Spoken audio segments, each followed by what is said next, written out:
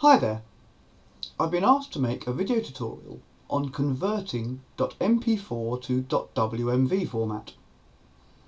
I guess that this will be used for Windows Movie Maker, but unfortunately I couldn't find a good free program that would convert files to .wmv format and still keep the quality of the original file.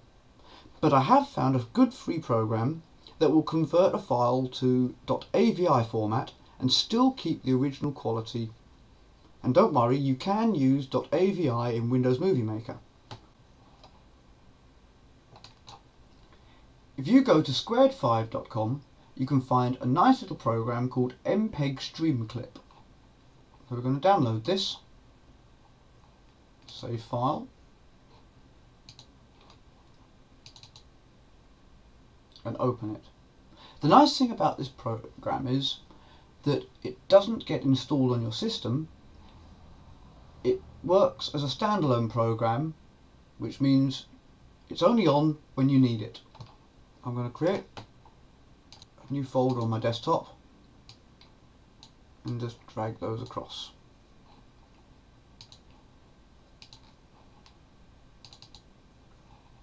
And open the program. Now, for converting .mp4s or .movs, you do need Apple's Quicktime in your machine. I'll put a link in the sidebar for that as well. If you go to File, Open Files, it will ask you where the file is you want to convert. So we're going to choose this. This is a .mov, but it will work with .mp4. Now to convert your file, go to the File menu and Export to AVI. You can export other options like export just the audio, export to QuickTime, but we're exporting to AVI. This is your settings window, and it shows the settings as default of your original file. We're going to click on Make AVI. We're going to export it to a file on the desktop, a folder even. And we're going to call it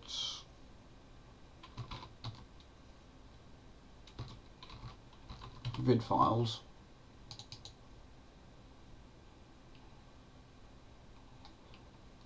Click Save.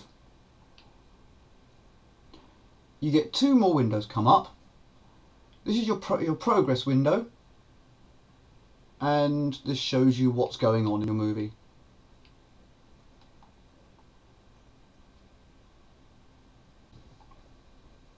Now your movie is complete, you can close this or you can import another file to convert. And in vid files, there's your movie. And as you see, the quality is still pretty good, even though this is on a screen capture video program, and which isn't the best quality. I hope this tutorial helps, and if anyone wants any more tutorials, let me know and I'll see what I can put together. Thanks, and bye for now.